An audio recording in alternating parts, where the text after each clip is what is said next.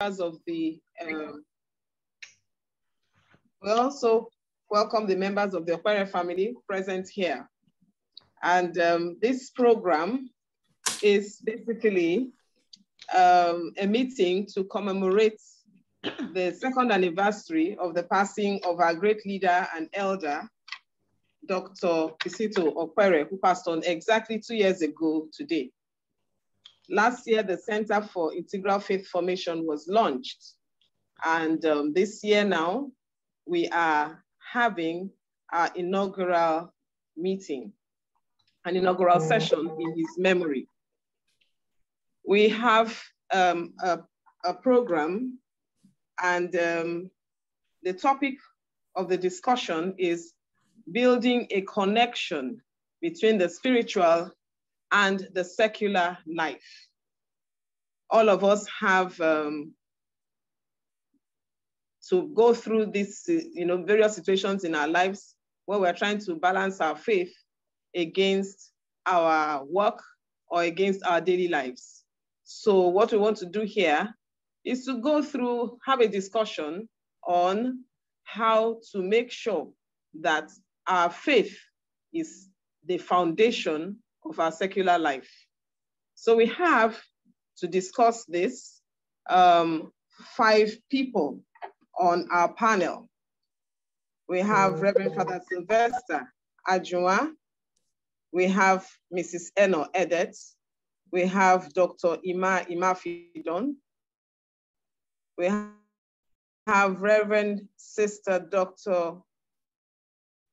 Christiana Charles Edika. And we have Dr. Okechukwu Ama. We will begin with an opening prayer. I think we should just ask Sister Charles to please give us an opening prayer. And at the end, Father will give us the closing prayer and bless us. Can we begin that way? Sister Charles, please unmute yourself and give us an opening prayer. Thank you. Okay. In the name of the Father, and of the Son, and of the Holy Spirit. Come, O Holy Spirit, fill the hearts of your faithful, and enkindle in them the fire of your love. Come, Holy Spirit, and fill the hearts of your faithful, and enkindle in us the fire of your love. Come, Holy Spirit, fill the hearts of your faithful, and enkindle in us the fire of your love. Heavenly Father, we thank you for this moment. We thank you for this hour. We thank you for the day. We thank you because you have brought us from our different locations of work to come and discuss this work and how we integrate our faith in our working places. In a world that is now trying to divide, to separate, to take away God from the public space. Father, we thank you for the life of your son, the soldier who went ahead of us, Dr. Okpere, whom we celebrate his second year anniversary of passing on to glory in heaven. He left us an example to follow. He was a soldier not just in the parameters of the church, but also in his workplace. Testimonies show that he integrated his faith and his work life. We ask you that our discussion today may reach worldwide, where people of faith, we know that without that faith, our secular life, how we live our public life, how we experience our public life has no meaning, is meaningless. Put power and conviction in our words, put wisdom in it. Let it not just be intellectual, but also spiritual, so that the men and women of our time who are still looking for a balance between their faith and their daily lives may learn a lot, not only from what we say, but we also learn from this man who celebrates his life today. This we ask through Christ our Lord. Amen. Amen. Thank you very much, Sister. I will just run through the program for today. And we have here, it's a 1-hour event. We have next a brief introduction of the panelists. We have the contributions by the panelists, 5 minutes each per person, well, 5 minutes per person. We have interventions from the audience of 2 minutes. of 5 people. Then we'll round up again by calling on the panelists, and then we'll have a brief introduction to the center by Sister Folusho. We'll have a word from the Okpere family, and then we'll have a closing prayer. So it's a very brief event. And so I'll go straight now to introduce the members of the panel.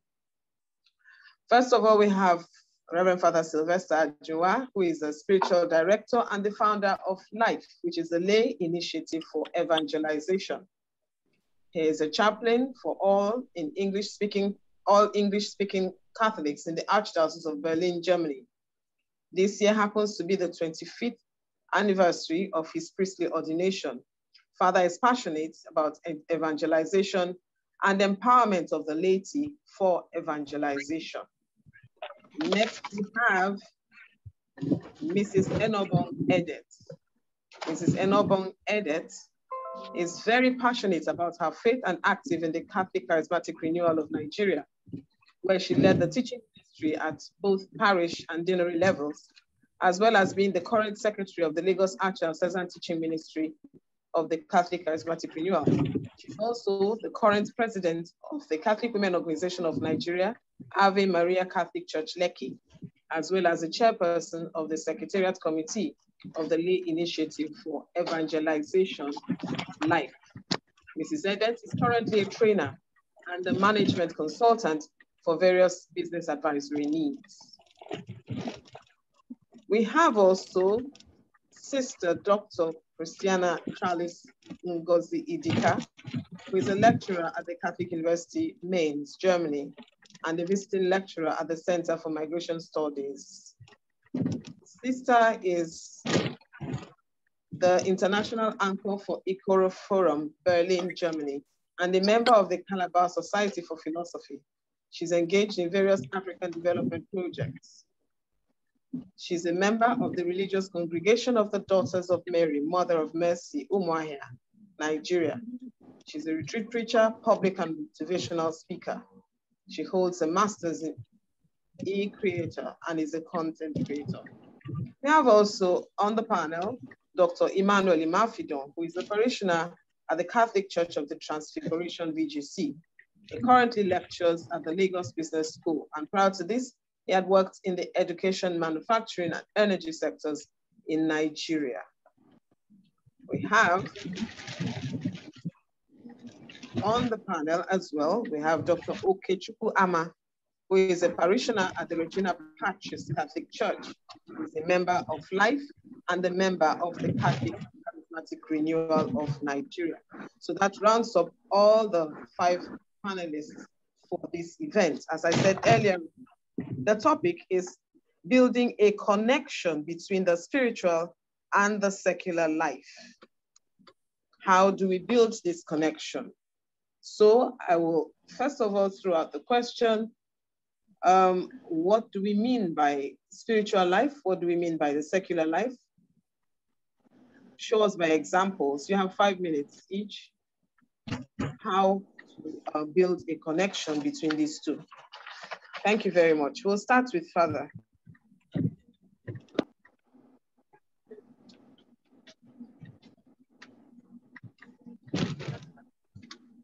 Reduce the volume. Reduce it. I'm in the meeting now. Okay, thank you, dear all. Thank you for your presence. Thank you for participating at today's event. And today we honor and remember our dear beloved soldier of Christ, Dr. Kisito Okpere. And we discuss this particular topic, the secular and the spiritual. Of course, the wordings are very clear. We can really categorize things that fall to the spiritual and things that fall to the secular. We always try to draw this dualism, the dualism of the secular and the dualism of the spiritual. We also have this dual nature, the soul and body.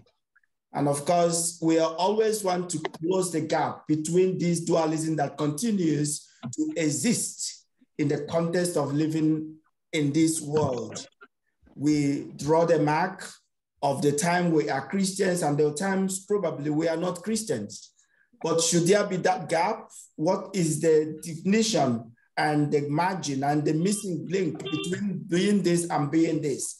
And what is the timeline? But we know by the Lord who created us body and soul.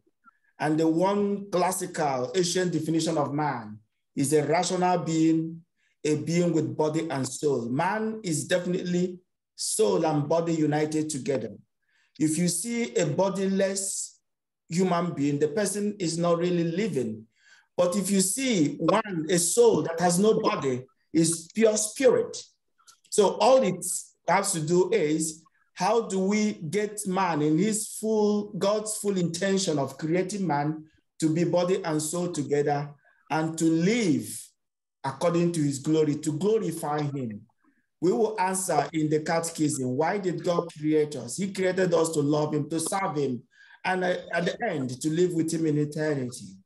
And that means this man created by God, body and soul, is meant to serve God in body and soul. And then at the end, be able to join God in the beatific vision. And of course, we have an icon who could also lead us in practical times. Dr. Kisito Okpere, we saw how he lived. We can bear witness to this. He, in his life, was able to integrate these two aspects in walking and living his life. We can all bear witness to this. Thank you. Thank you very much, Father. Thank you. Can we call on Brother Imafidon, please?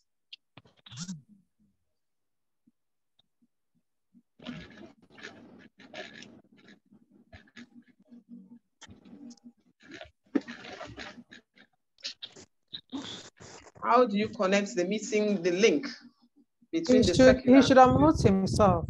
Sorry, I was talking without muting. Ah, okay. My apologies. So just taking it off from where Father left it off, just to say that in trying to extray that dualism that he referred to and trying to answer the question you asked, which is building a connection, in my 5 minutes, I'll just look at the issues that are at play in that trying to live out the spiritual life in the secular world. The world, as Christians, we already know what the world represents. The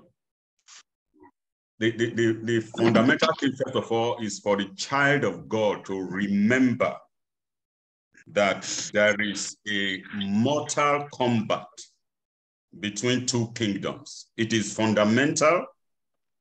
We are born into that combat.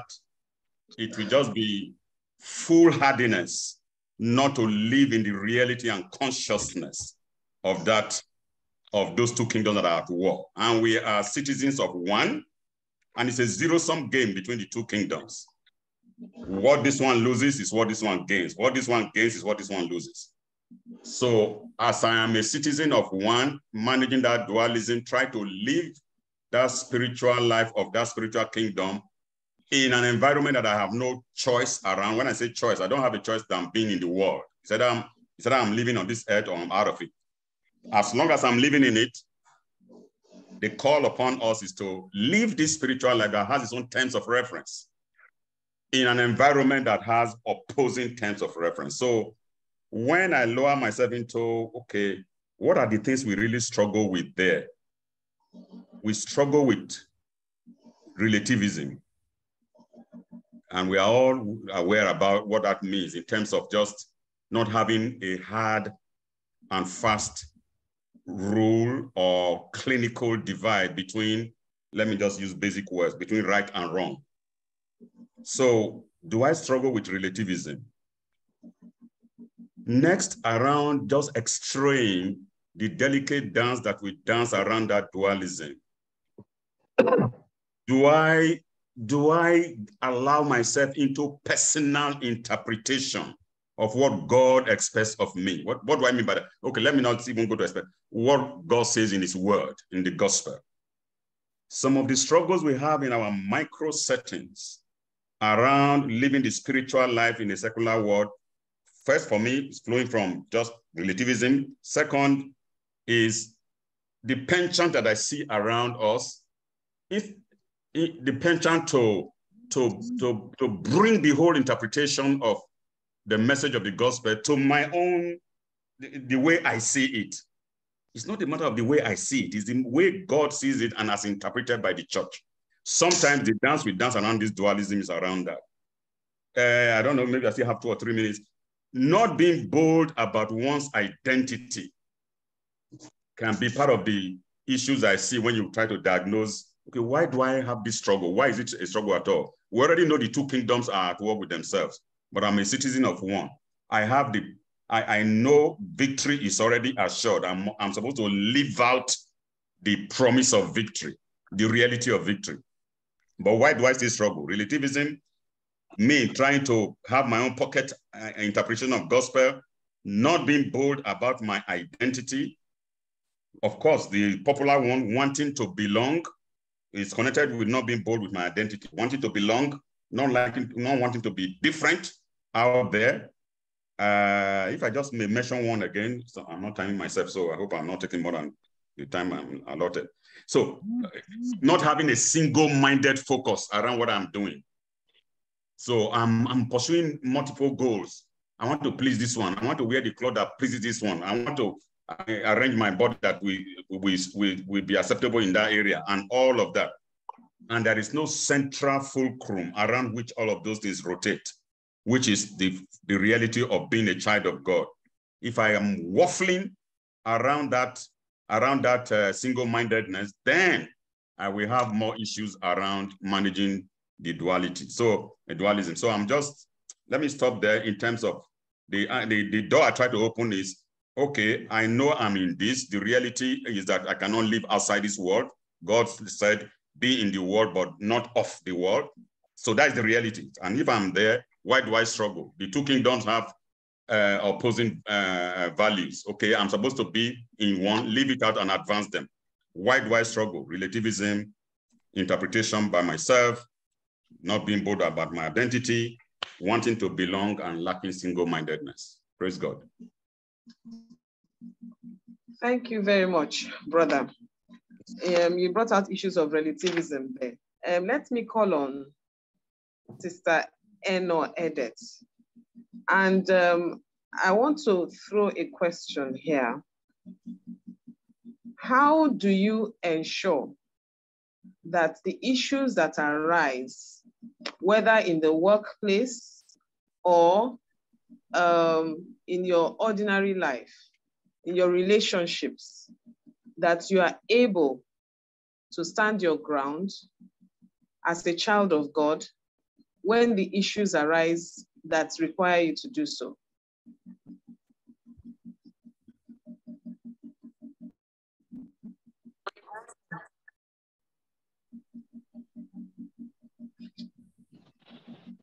Please unmute yourself. Oh, so sorry. I was just talking away. Okay. I think that this is the struggle we have today. And the world has become so challenging that we really need to define and know who we are. That for me is the starting point. Knowing whose daughter I am and whose child I am is the starting point. And when Jesus says, we are the salt of the earth, we are the light of the world, how do I bring this to my secular life? How do I bring this to my workplace? How do I bring this to my relationship? If I do not know who I am, who Christ says I am, and who I am in Christ, and stand by that identity, which Dr. Mafidon spoke about, then it's very difficult for me to want to live the life that Christ has called us to live. And the world hasn't made it any easier. Sometimes you are boxed into a corner that makes you feel like you don't have a choice. It's a case of take it or lose it, especially when it comes to workplace and all such places where you may not have too many options. So you have to decide, do I want to follow the crowd? Do I want to stand by what Jesus said? And that has its own price. Am I willing to pay that price? And for me as a person, my guiding principle is whose daughter I am. Whose daughter am I? What would the Lord have me do under this circumstance? And once I'm able to establish that position, I call on the Holy Spirit and I stand by it. And what I've come to realize is that one way or the other, I'm always, most often than not, and I can almost say 95% of the time, being able to ensure by the power of the Holy Spirit that those values that I hold dearly by virtue of the gospel are not eroded, whether in my workplace or relationship. And God has always come out true. So knowing who I am, first of all, in Christ Jesus, it's very fundamental for me to living that life. Once I can define that, and I define it by virtue of the gospel, and then I look at it and refuse to allow the world define for me how I need to live that life. Because that is what I tend to see, where the world wants to define for you, give you an interpretation or an understanding or its own meaning of what those values are, its own meaning of what Jesus was saying in their own terms to suit the purpose for which the purpose they're trying to drive. And if you're not clear about that, then you will follow the flow because you do not want to lose the position you found yourself. So it's a case of, it's a balancing act, but it's a balancing act that must see Jesus on the throne. By allowing ourselves to be the salt of the earth, we need to be able to influence our environment, influence our relationships, influence what we do, and let the world know who we are. And once the world knows who you are,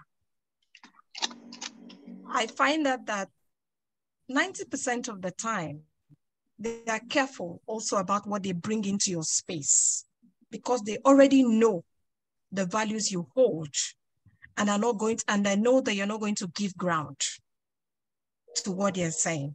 So for me, that is how I would like to define how to take care of the issues that come to us in terms of our workplace, in terms of our values, in terms of our Christian faith, and being able to balance the two together.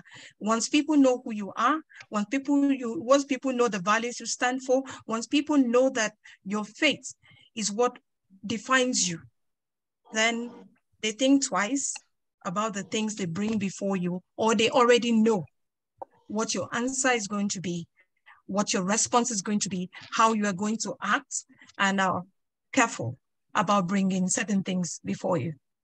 Thank you. Do you have any example you want to give us? A brief one, quickly, of an experience you had.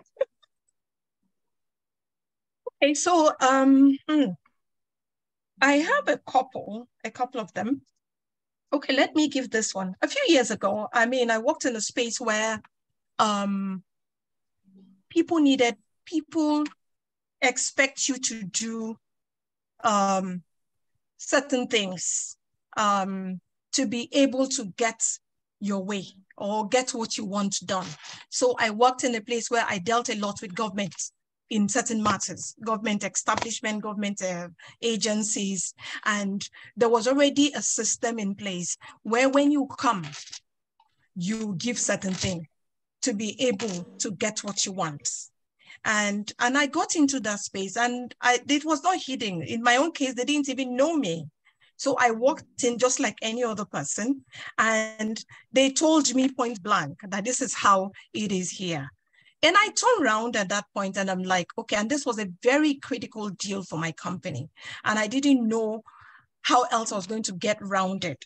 But what I did was that in the space, I had about a space of about 5-10 minutes. I simply walked into the convenience where I just told him to give me a few minutes. I walked into the convenience and I called on the Holy Spirit. And I said, you know that this, your daughter is not going to do this thing. So give me a way out of it and let me not even go through this route. And as I got back to where I was to have the conversation, the person I was having the conversation with was no longer there. I met somebody else seated, and he was to take over the conversation. And when the conversation had progressed halfway through, this conversation of what they wanted, it didn't come in. The other person came back in.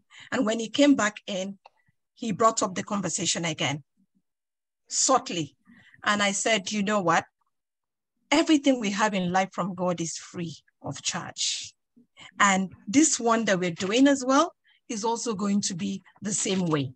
And so therefore, I expect us to understand that this is not something that we do in my company. And then the man said to me, you know that we have to eat. Even God expects us to eat. I said, I know that the earth is the Lord's and the fullness thereof. He provides for all of us. And the other man just said, my sister, you've spoken well. Let's just continue. And to God be the glory. I didn't sign anything. I didn't provide anything. I gave nothing. And the deal was signed. And that was the end of the conversation. Praise the Lord. Thank you very much. Thank you very much. We call on Sister Charles. Are we here? Yes. Thank you so much, the people who spoke before me. I really want to quickly make two distinctions about this spiritual and temporal. Father talked about dualism, but my God, the God that we serve is also the God of the public and the private. He is a God in the spiritual realm, and he's also the God in the secular. He rules over all men. He rules in the dungeons. He rules in the air. He rules in the government office. So he's a God that is present always. So he is not dualized. And that's why as Christians, wherever we are, we have to, integration of our faith into the secular means that's like what Eno just expressed now and shared in the story, is this feeling of the presence of God in every action that I am doing. Now, I want to say something about our country, Nigeria. You know, when you look at how many churches we have in Nigeria, how many people, how many pastors, how many Christians, all over the place, wherever you go, you see multitude of people. And you ask yourself, in a country with so much crowd, and still we are steeped in corruption. And corruption is not just corruption in high places, but corruption in the markets. The market women are corrupt. You go to schools from nursery to the secondary level to the university level, you find people, and you go into the streets. Beggars somebody will pretend to be a beggar and just to get the money. So we are talking about a decayed society. We're talking about how to be a Christian, a real Christian, a converted Christian. You know, there are Christians that are not yet converted, you know, to become a converted Christian. And that's what I think both Emma Fidon, you know, and Father want to point out, which I'm trying to kind of uncouple it. This integration of faith and in the secular. For me, what we call secular is that space that people think that God doesn't exist, that there is no God there. God does not exist there. So we can do whatever we like. Any immorality can take place. Any injustice can take place. Any evil can take place. Now, let me look a little bit at the testimony people shared in the burial of Dr. Okpere. You know, one of the outstanding testimony was that even in the oil company, people know there are cultism in the oil company. There is a lot of evil going on in the oil company. But this man stood out. And the first thing, like Eno said, even Emakidon said that, the moment you encounter him, the first thing you see is the power of God around him. You know, and we find ourselves in a world where some of these great jobs, for you to be there, you must belong to one cult or the other, whether it is a secret cult or some cult groups, you know, just for you to be a monk, for you to belong. And that is what one of us said at the beginning. So secular and the spiritual are integrated in one place, because you that is in the secular world, the so-called secular world, is the believer. Like fathers explained, you are also that child of God. You are also that person that is embodied spirit. Okay, so a baptized Christian, somebody who had been converted.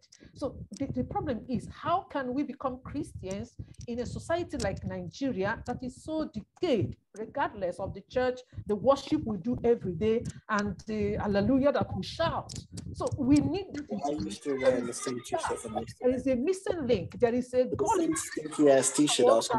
What we should live is how our life, and Father said that, transform the society where we are in, how to become real Christians, so that that God who reigns in the private will reign in the public, so that that God who we profess in the worship centers will become the same God that we serve in our workplaces, in the marketplaces. It may not be even about you and me who are here. It might actually be about people we teach outside, people we encounter outside. That is the only thing that can transform our society. We need Dr. Okpere again in the world. I will stop there. Thank you very much, sister. Thank you very much. What I brought out of what you said is the question of being able to stand your ground and be recognized for who you are. And that was what Dr. Okpere stood for. Everyone who came across him knew exactly what he was and who he was. You were never in any doubt about it. We'll call on Dr. Amma now. Can we have your own opinion on the subject matter? Okay, thank you, sister. I would build on what Father said. I think Brother Mafido and the rest spoke about it. How do we stand our ground? You know, if you wait until you get to the abode of the devourer before you decide who you are, chances are that the devourer will either swallow you, or what you see there will terrorize you, and you will take a decision that is wrong. So I always want to go back. That question that Father raised, why am I on earth? I'm on earth to know God, to love him, to serve him in this world, and to be happy with him in the next.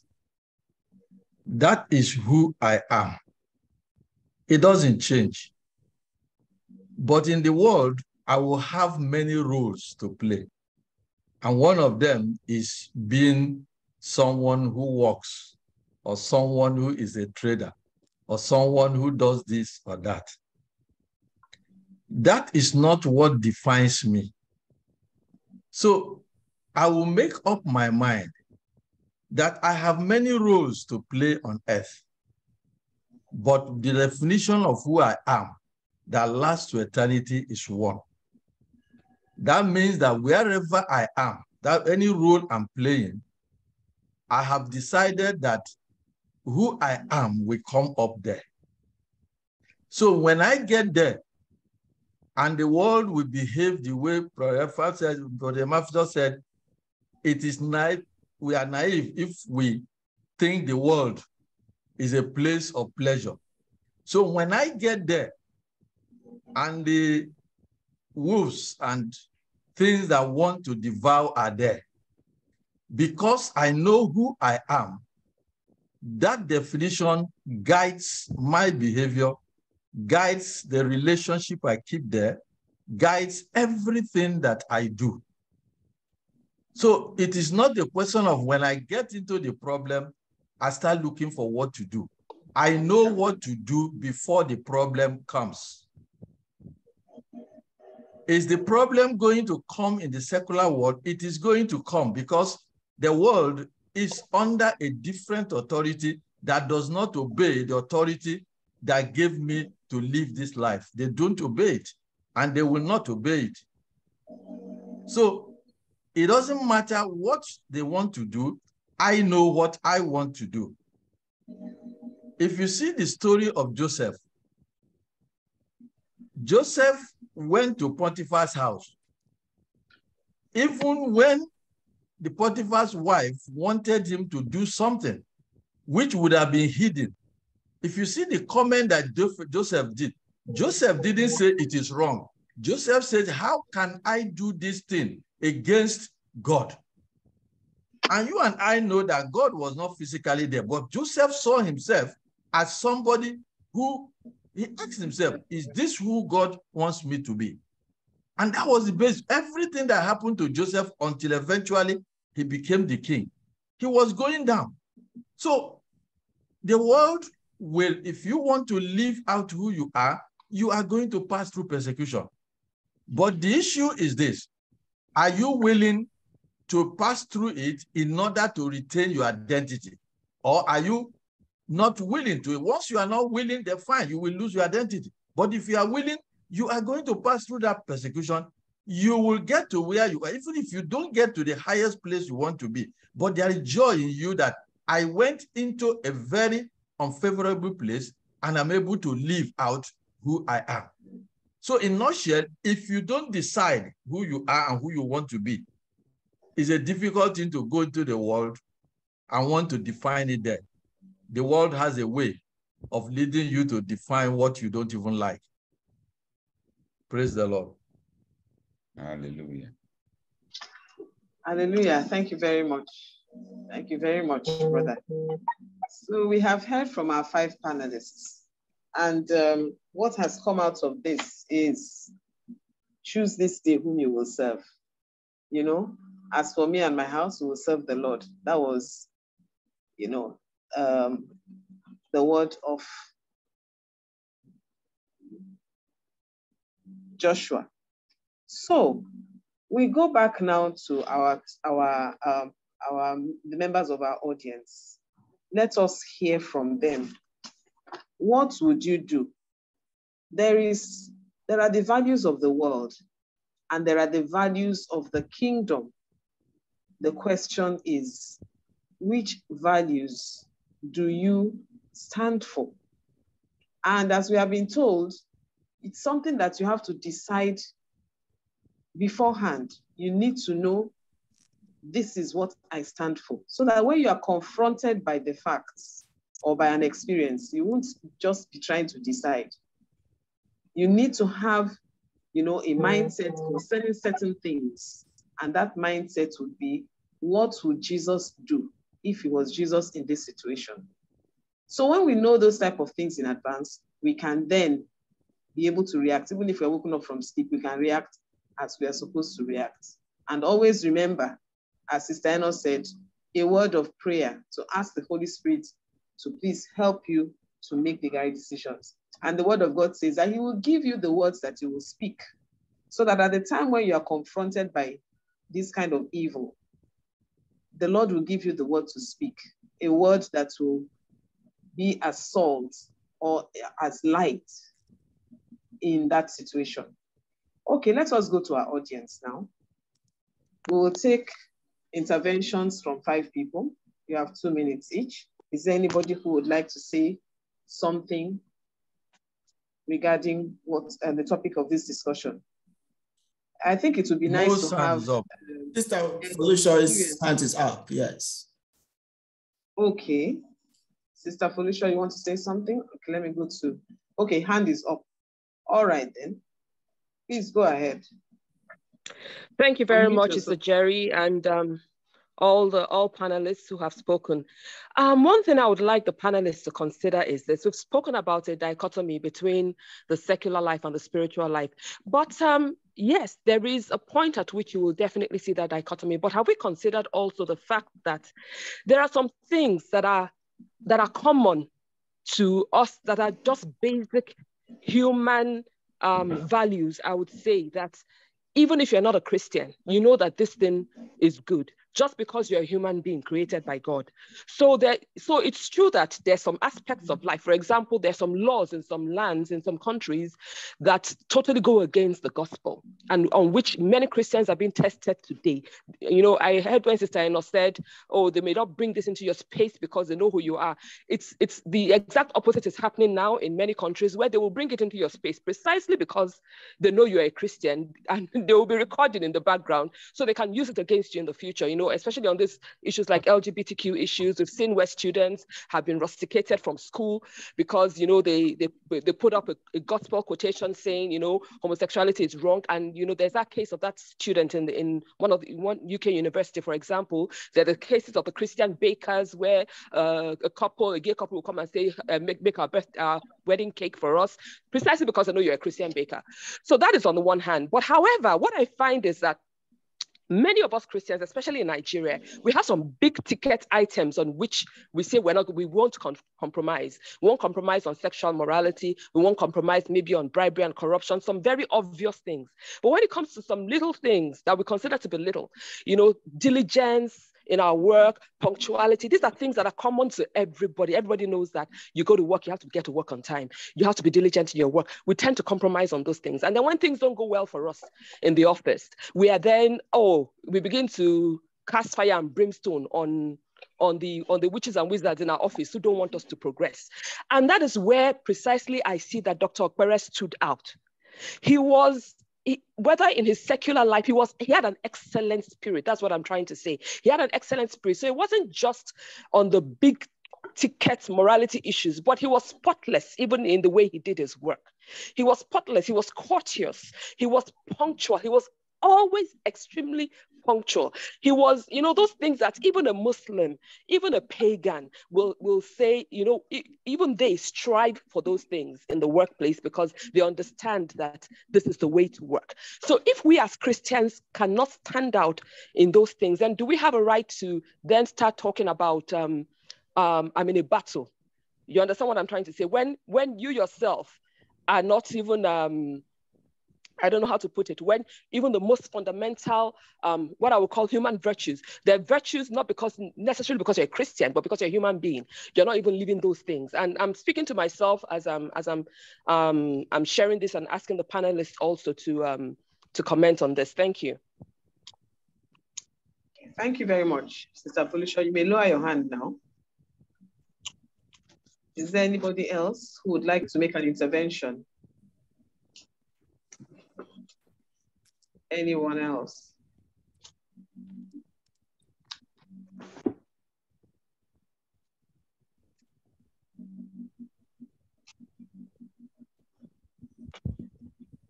Nobody?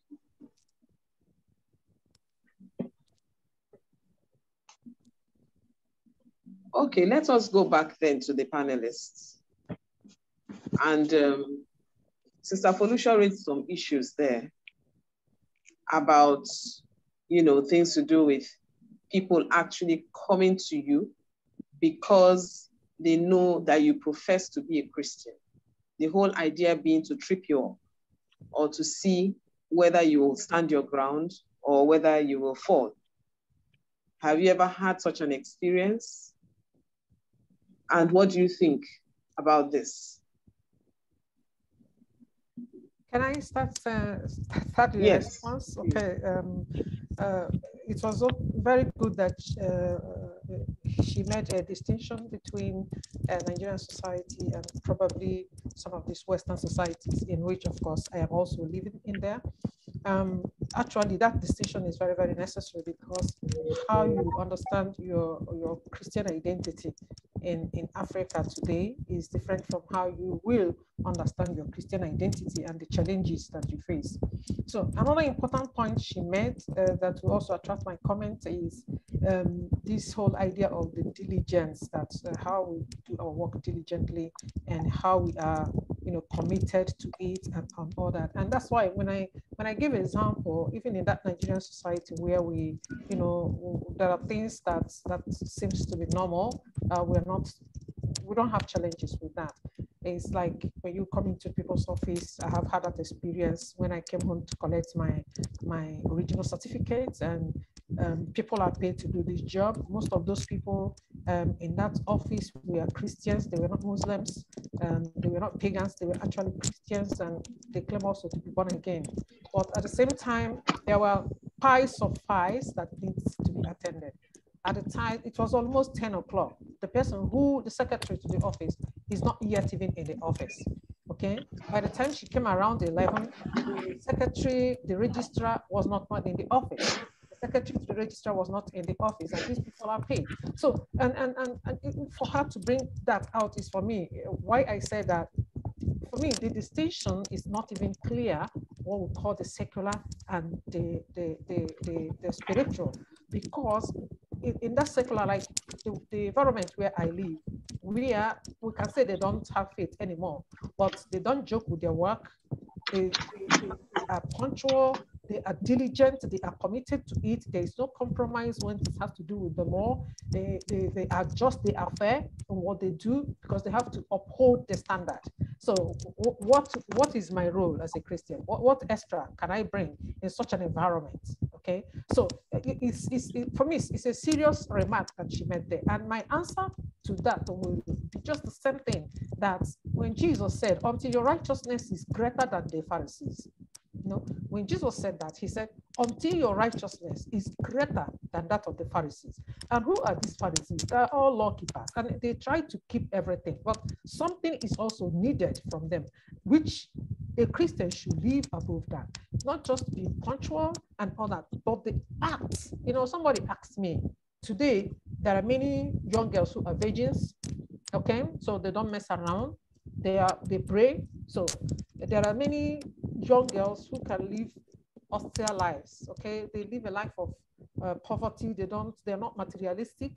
There are these young girls who are very obedient to the church, but they're not sisters. So what is the difference between me and them? And that was what somebody asked me. What's the relevance? What's my relevance in the world of today? It took me about 5 minutes pause to actually reflect, to realize that actually what I think I represent in the last 50 years is being questioned today, because that space we call secular, there are people who are doing that more than myself, who is in the convent. And it dawned on me that more is demanded of me, more is required of me. That means if I'm teaching, I have to teach with care. I have to look at my students as human beings and not just product where I pump what I want to teach. There is something I do with them when I teach them. I try to listen to their emotions in the class. Some of them whose parents are sick in the hospital, they are disturbed. A normal classroom teacher in Germany will not do that. They will just come to class to deliver. So it's important, and I accept that, and I acknowledge that comment, that is exactly where we need to begin to integrate our faith and live even more than a normal person who is virtuous, who is humanistic. Let me use that word, humanism. Thank you very much. Thank you very much, sister. So you've reminded us once again about our duty as Christians, the duty of love, the duty to go beyond just doing a job properly, because it is a job, but going beyond to act out our faith, to be people who carry the light of Christ where we are. So you're teaching children, and you're not just teaching, going there to dish out information. You're building them up, building them up and imparting into them the life that Christ has given to you. Thank you very much. We also heard about our Dr. Okpere having an excellent spirit. I think Felicia described him as that. So we're called to have an excellent spirit, a spirit that, that is nurtured by that relationship that we have with Christ. Okay, let us see. Do we have any further interventions from any of the panelists? Ilobi Meshach is raising his hand. Sorry? Ilobi. I didn't hear you. Ilobi Meshach. Okay, somebody's hand is up. Okay. Yes. Okay, so can we have Meshach please unmute yourself?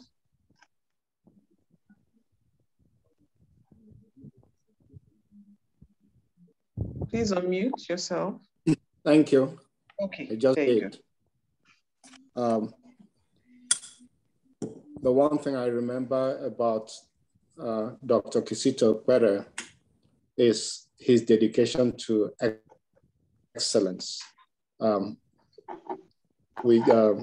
remember the scripture, Proverbs 18 verse 9, that says that whoever is slothful in his work is brother to him who destroys.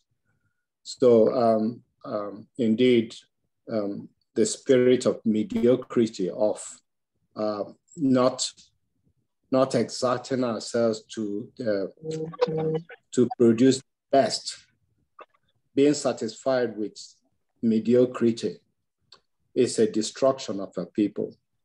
And it just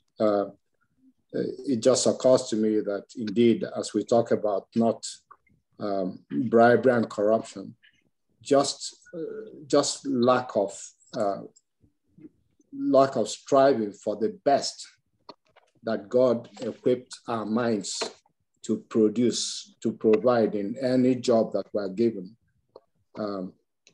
We are accountable to God. Is this the best that we could have done? Did we give enough thought to this average outcome versus what could be an excellent outcome if we sought the Holy Spirit, the Creator, to give us, is this the best or is there a better way? Thank you. Kisito was that type of a man who applied his mind as well as his heart to any task he was given. Thank you. Thank you very much, Mr. Elobi. Thank you very much for that intervention. Please lower your hand. Yes. Do we have any other interventions? Yes. As we yes. wind down. Okay. Especially regarding testimonies. Okay, we have Violet Okpere. Violet Okpere. Okay. Unmute yourself. Your microphone is not on. Oh, okay. Unmute yourself, please. Okay. Sorry. So I just wanted to, let me go up front. 1 minute.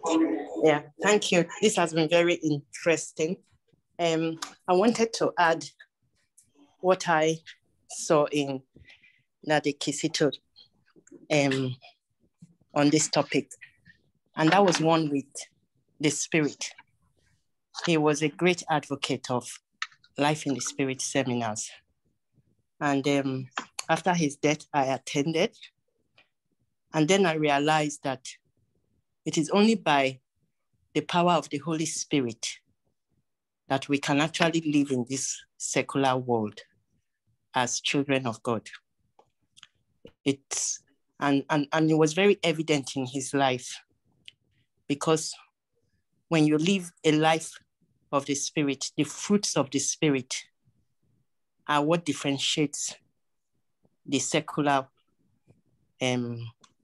world, like diligence and, even people have challenged me before that you have people that don't know Christ but are full of love, So it's the fruits of the Spirit, the love for God, humility, patience, kindness. And we only really get that when we are filled with the Holy Spirit. And we do get the life in the Spirit. We live the life in the Spirit as we dedicate our time to attending Life in the Spirit and following on from there, attending Bible studies, just soaking ourselves in the Word of God, increasing in the knowledge of God. And that was something I saw that he did. And in trying to do that, I see how it can continually help as we try to live that differentiated life. Thank you. Thank you very, very much for that intervention. It is very much appreciated that it is by the power of the Holy Spirit that we can bear the fruits of the Spirit and live out, all those values in this world. Thank you very much. Thank you. Do we have anybody else? Yes, I want to add something. Okay, yes, please. Go ahead, Father. Yes. Now, thank you for all the interventions and inputs on this topic. Very interesting, and we keep on discussing it.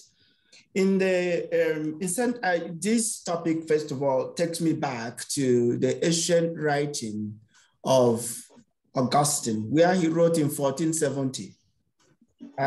He described the city of God. And in that book, he tried to highlight two cities, the city of God and the city of the world, the earthly city, the pagan city. And not going to really get into the intricacies of the book, but what he outlined are the features of these two cities. First of all, he said members of those who are of the heavenly city are those who forego earthly pleasure, have dedicated themselves to eternal truth. That is the word of God and Christian truth. And but those who are in the city of the world are people who have immersed themselves in the cares of pleasure of this present age and this present world. Okay, we can look at this and continue to look at this dualism that people, Christians, how much earthly pleasures are we ready to forgo? And how much are we dedicated to the work of eternal truth? How ready are we even to give up our lives for truth? And for those values we know that are Christian values, even when it is to our own disadvantage, but we say we have dedicated ourselves to the truth.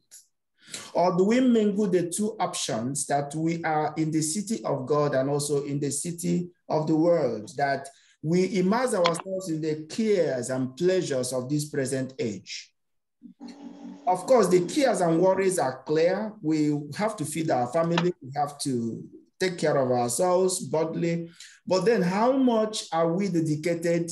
How much have we killed the earthly pleasures and dedicated ourselves? It's a dedication. So Augustine calls it a dedication. That means it is a fundamental decision that I am dedicating myself to eternal truth, no matter what happens.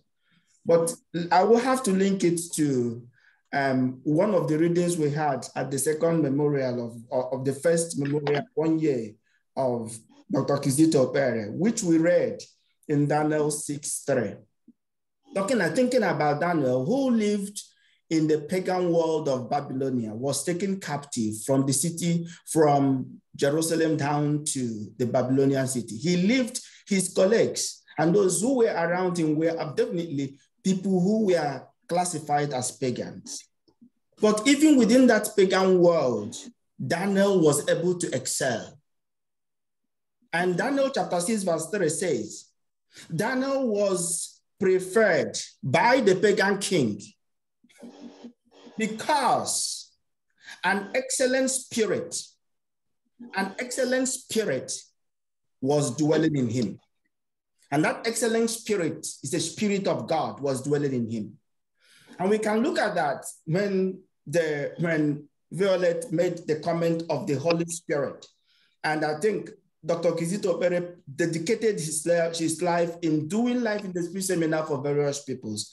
And it's all the way of saying, how do I open my heart for the excellent spirit of the Holy Spirit to dwell in me?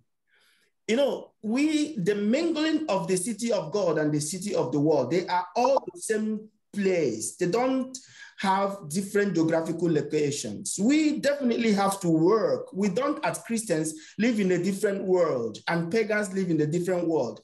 If we look at the company where you serve and where you earn your living, is not Christian company, of course. And you as a Christian, some companies, you're not supposed to work there. But you can look at Daniel, who even lived in the pagan country, in a pagan palace of serving the king of Babylonian king. But he opened his heart to the excellent spirit of the Holy Spirit. So the thing is, have I opened my heart that the Holy Spirit will take over me completely and take over you, and you dedicate yourself and said, and make a vow today, even though I work on the same computer and produce the same documents as my colleagues who don't even know about Christ, but I am going to do it exceptionally because of the excellent spirit that is in me. if there's any case going to come to my case, my table, I am going to deal with this because of the excellent spirit of God that is dwelling in me. And we know we cannot run away from the presence of God, because we know that if we dedicate, he is there omnipresent everywhere we are, as Psalm 139 will say. Where can I run from God's presence? So that morning, afternoon, and wherever I am, even at my working space, I am before God's presence. And I use this table where I am working as a dedicated table, as an altar, where I worship God and dedicate myself to the service of eternal truth and the kingdom of God. Thank you. Thank you very much, Father. Thanks a lot. We're still pursuing this excellent spirit. The Lord will give us the grace for that excellent spirit in Jesus' name. So, can we take 1 minute each from Sister Eno and Dr. Ama so that we can round up, and then we'll take a word from Sister Folisha about the center. Okay. Father was talking about the two cities. A preacher once said that God made the church to be in the world, but that the world should never come into the church, which is like a ship. The ship functions very well when the ship is in the sea. But immediately the ship has a hole and water begins to come in, that ship is going to sink.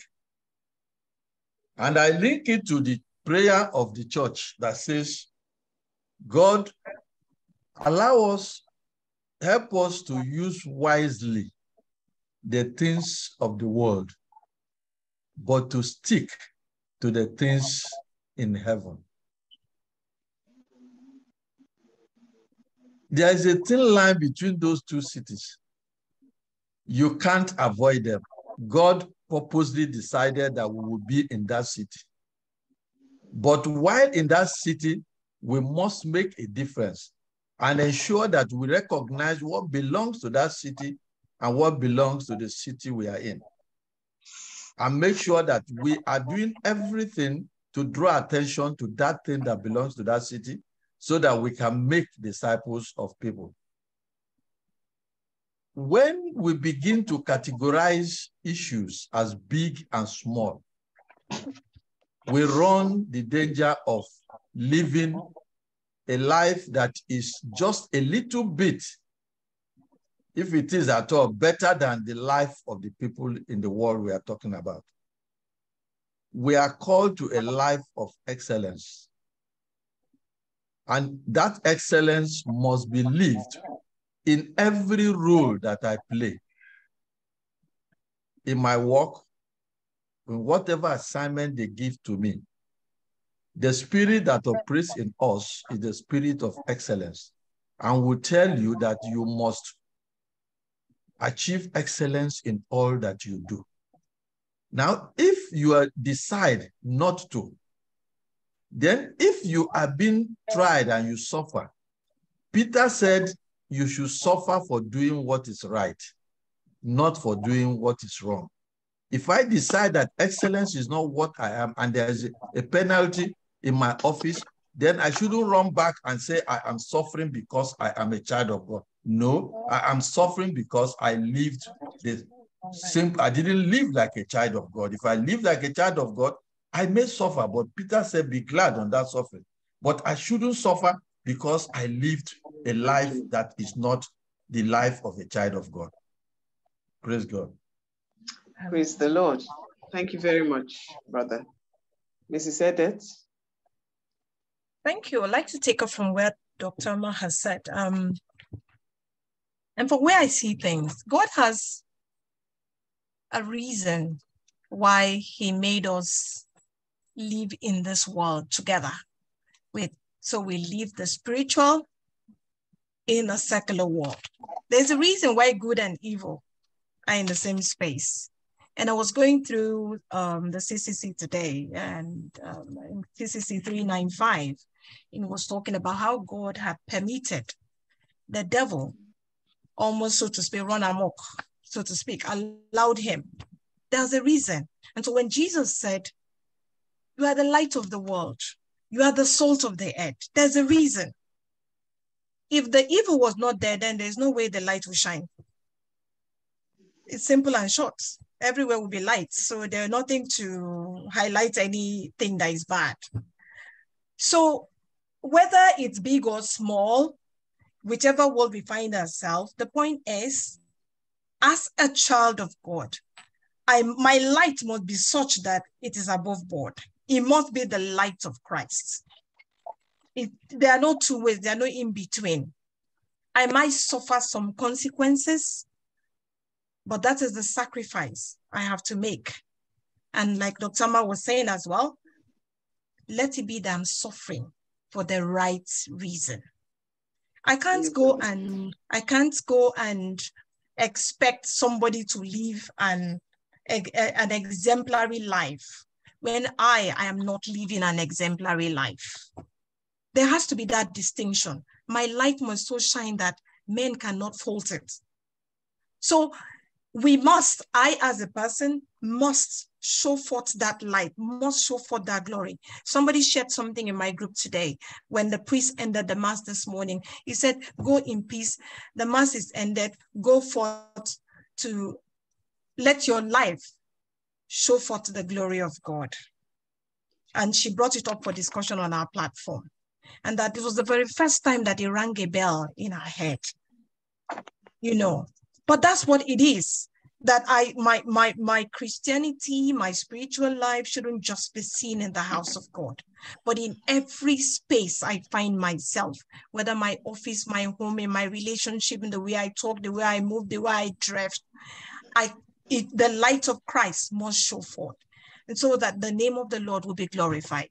And I think that for me as a person, and for any Christian, that is what we need to pursue every day. And like has also been shared, we can only live that life by the power of the Holy Spirit.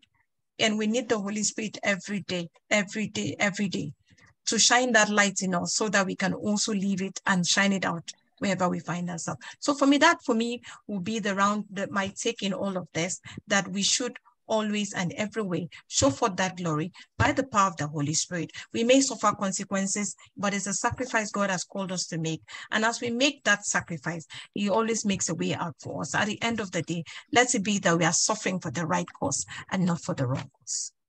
Thank you. Thank you very, very much. Brothers and sisters, we have come to the end of this session, and by the grace of God, this is the beginning of many more to come. Thank you all for all your interventions. Thank you all for your participation, your very active participation. We will now call on a member of the Okpere family. And we have somebody, please, to say a word or two, just for a minute. Yes, Madam Eugene here. First of all, I think my dad will be smiling down from heaven when he sees this. I think this is exactly where he would expect us to be spending our time and effort. And just permit me to make a few comments also on this topic. I have to say I learned what he was trying to teach very late in my life. And I would argue it's maybe only in his death that I truly understand what he was trying to teach. I understood the duality of the world, but I felt that you had to compartmentalize it to survive. There's my Christian life and there's the life in the world. And he always preached against that. And I think in him, he understood the duality of the world, but in the way he approached it, there wasn't a difference in approach. And my own reflection is that that was obviously completely wrong. And we know the Bible verse that talks about you're neither hot nor cold, and therefore you're useless. Is the worst of both worlds.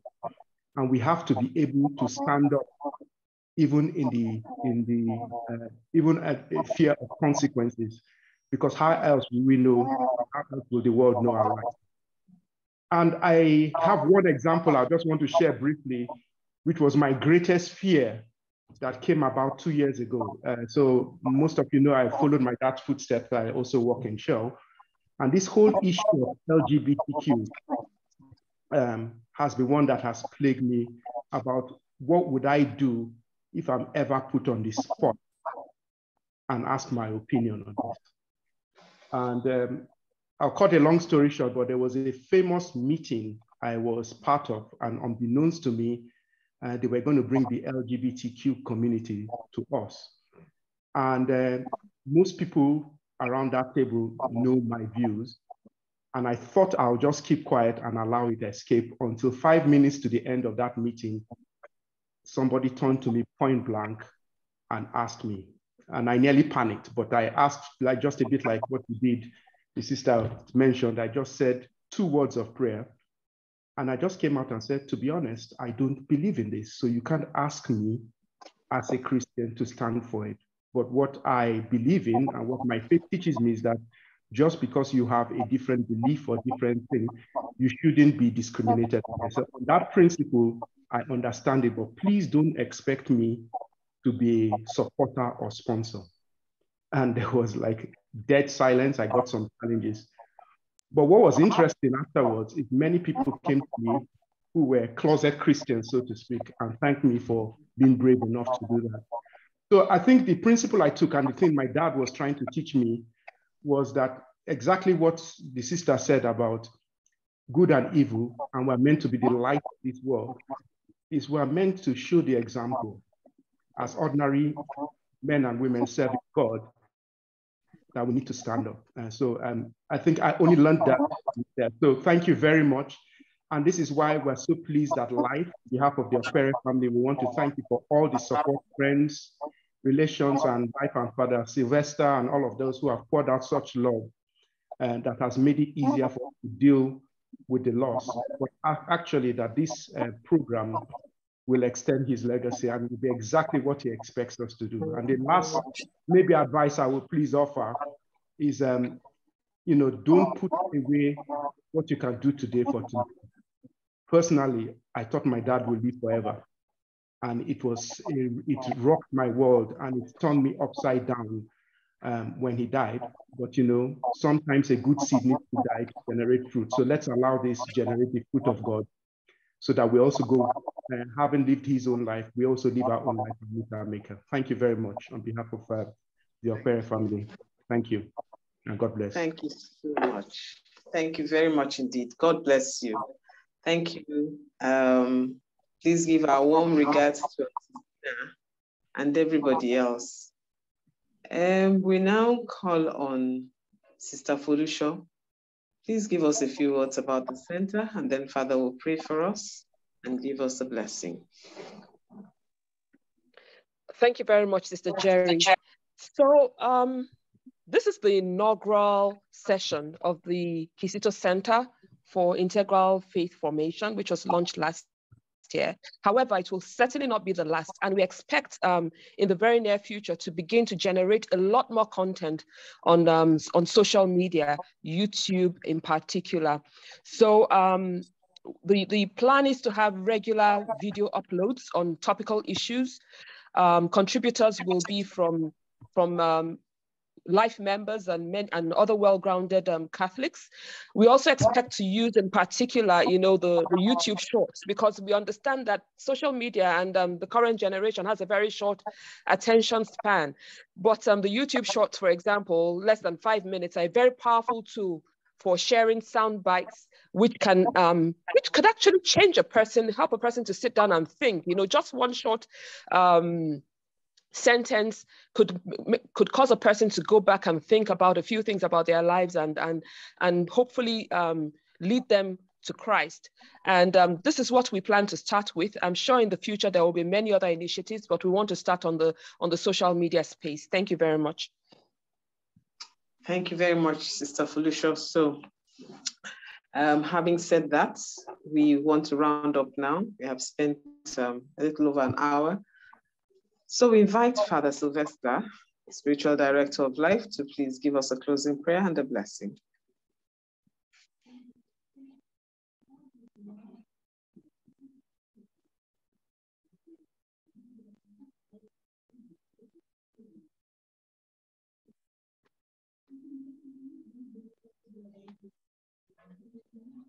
Brother Sylvester, am I missing something? I can't seem to hear anything. Unmute yourself. Okay, thank you. Sorry. Yeah. So I thank you for being here, and we believe that this center will continue to grow, to give God the glory. And as we continue to, please send me your own soundbite, as Felicia said, just little clip, and we get it on the YouTube. Let's begin to create content of evangelization. You can do it on your own, and we'll continue to hold the panel conversations, as Felicia has already said, and we continue to give testimonies to a life well lived. Dr. Kisito Okpere lived a good Christian life, and we cannot keep our mouths shut talking about this. We cannot keep our mouth shut talking about this. So we commit him into God's hands and ask him to intercede for us as well, who are here on earth still at the level of the church military, that we continue to do our work of evangelization. So in the name of the Father, the Son, and the Holy Spirit. Amen. Heavenly Father, we thank you for your goodness today. We thank you for your love.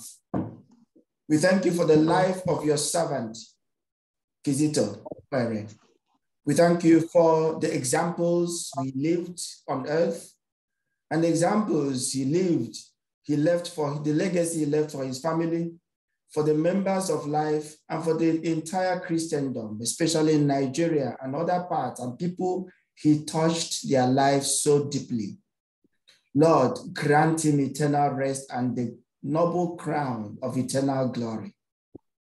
Turn on earth, Lord, to bless and protect the family. Console them and give them the inner strength to continue to march on, to continue to fight the battle of good faith at the various areas they find themselves. Give them the inner strength to endure and the strength to step out to the responsibilities of today, which their dad left for them.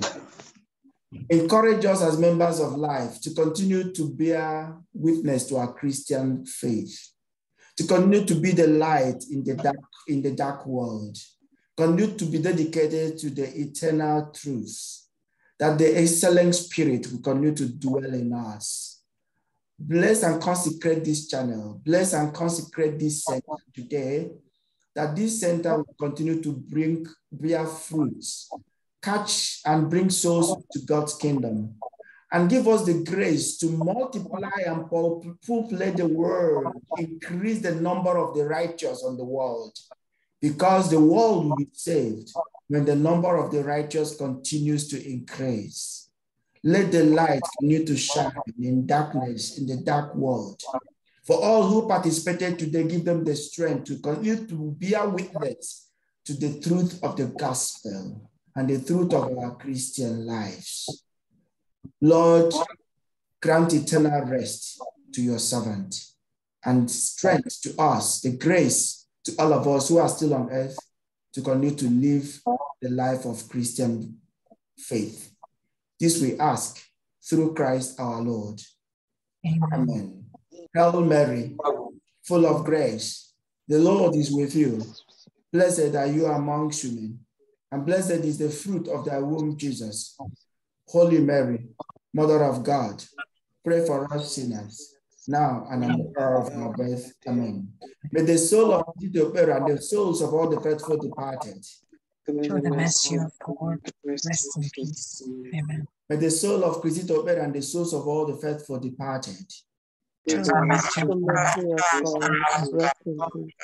May the soul of Kisito Okpere and the souls of all the faithful departed, Almighty God bless you, the Father, the Son, and the Holy Spirit. Thank you. Thank you, Father. Thank you, everyone. I just want to acknowledge the presence of Reverend Father Mike Umame. I was just, it was just brought to my notice that he's one of the participants in this session. Father Mike, you're welcome. It's great to see you here. Thank you. Good evening, everyone. Thank you. Thank you, everybody, for participating. See you at the next session. God bless. Thank you. Thank you for hosting. Thank you.